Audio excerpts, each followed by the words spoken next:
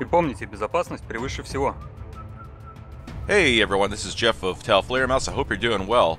Today we have an exciting project coming all the way from St. Petersburg, Russia, from our good friend Alexey. This is a prototype that he calls the Red Death. This is a very nicely machined solid copper 12 gauge projectile, and it has a perfectly flat nose, and I'll explain the reason for that. When a slug with a rounded nose goes through brush and strikes a small branch, it will of course go right through that branch, but it'll also cause the projectile to deflect a little bit and possibly miss what you're aiming at. With the flat nose design, which you could almost call it a wad cutter, when it strikes a branch, it'll continue going straight through without much deviation at all. Today we'll be testing these at a velocity of 1400 feet per second, or 426 meters a second. The Azot style wad, which some of you may have recognized, will stay attached to the copper projectile during the test.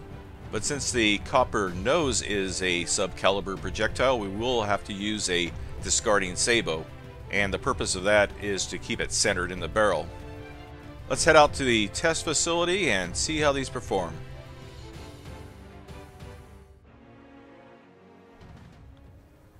He is aiming at the center. There's a red mark on there. I can't see the laser dot. You can't see the lasers out here. People always suggest that, like when you mount a laser on something, it's going to actually align with where it's going to impact, or it doesn't. You'd have to have some. Every time you change the distance, you'd have to try to recalculate that. You just have to trust this, that he's aiming at that red mark. Okay, it's that simple. They want to blame you for something. I think that's the deal. They want to blame Danny and go. He is human, but he does have cyborg-like accuracy. And they want to find your Achilles heel or something. You know how the people on the internet are. Okay, I'm ready. Careful, I might blow a fuse. Take All your right, time. there we go. Center mass.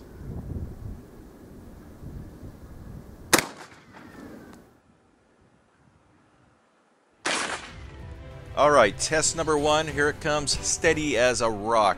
Absolutely phenomenal performance. And what surprises me in this test is how deformed the copper projectile is when it hit the very soft lead. Very accurate. Yeah.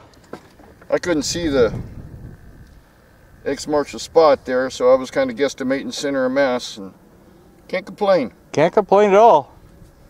How far away was that? 20 yards? Just about. Okay.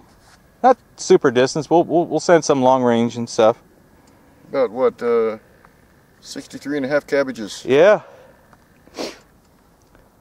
Okay, turn it around, see if there's any deformation on the back. Oh yeah. It cracked it, got a slight bulge. X marks the crack. Yeah. This is another odd target, just to demonstrate how much energy these have.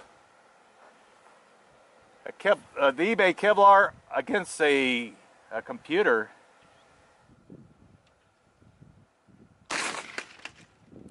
I think it just went through it.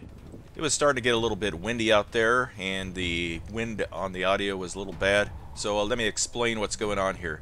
The copper projectile, instead of being trapped in that Kevlar vest, ended up just cutting all the way through it and went all the way through the computer. Now of course that wasn't our intent, that was a big surprise.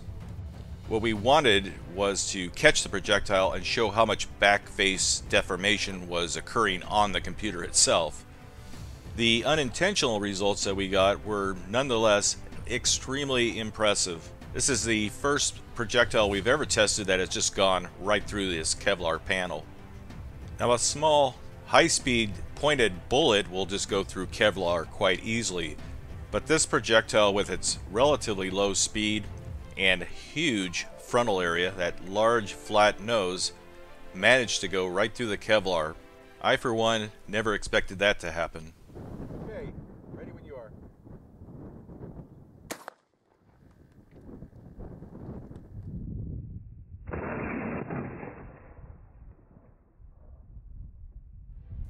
In our 50-yard test shot, just to give you an idea of its stability and accuracy at that range, Danny was about 3 inches off. Now that may not seem very good if you're using advanced optics, but considering the fact that Danny was just using the front bead sight, that's pretty dang good.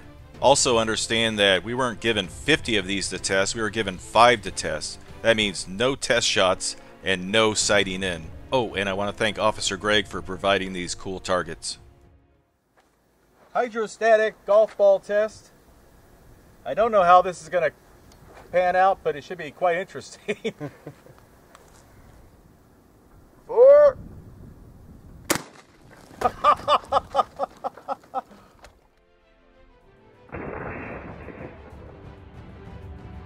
This is definitely one of the wackiest targets we've ever used. This comes from the mind of Danny. This is how he thinks. I love the idea though. This is also the most precise test shot, hitting exactly where Danny was aiming. The copper projectile not only hit the ball that he was aiming at, it went right through the golf ball. And after some extensive searching, Danny actually found the ball. Finally, look at that! That's the only one we found that was damaged. That's the one I was aiming at because this black mark here, Yeah. that was the one closest to me, about 2.5 inches off the bottom. And for our final test, the ballistic jelly.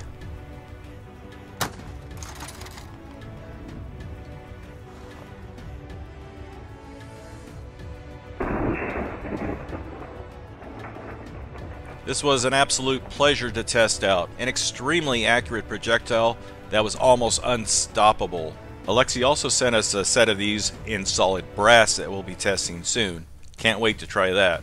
Luckily you didn't, you hit the same spot where the candy slug hit. Carried a little bit of the candy in there with it. Yeah. Oh, here we go. Let's look at the back side here. Is that better? This looks neat. Okay. And you can see some of the little candy from a previous test. Hit the exact same spot. Really odd wound channel there. They're flat. Yeah, that's very weird. Like it was oscillating as it was going through there. Quite neat though. I think it's time to remelt that and use Danny's new stainless steel mold. Very nice. Yeah, we didn't put aluminum foil under it. We put a cookie sheet under it. You can see what it did to it. A lot of energy there. There you go. Maybe we'll stick with the aluminum foil because we'll never get that straightened back out. Let's have another look at that clear ballistic gel shot. Absolutely beautiful, massive wound cavity. And a big thank you to Clear Ballistics for sending that gel over. Our viewers really appreciate it. And this was filmed with the Kronos 1.4 high-speed camera at 10,000 frames a second. We want to thank our channel members for their ongoing support and also our Patreon supporters. While we hope that you'll continue to support this channel, you're going to hear something that no other channel is probably going to tell you is, with what's going on in the world right now, the importance of supporting a channel on YouTube, that may not be a very high priority for you right now. So there's absolutely no shame in reducing your pledge or eliminating it completely. Remember, you got to take care of you and your family first. And when things get back to normal, we hope you'll come back and support us again. Anyway, I hope you enjoyed the video. Be sure to rate the video, either good or bad, it doesn't matter. We also enjoy reading your comments. We'll see you next time, and I hope everyone stays safe and well.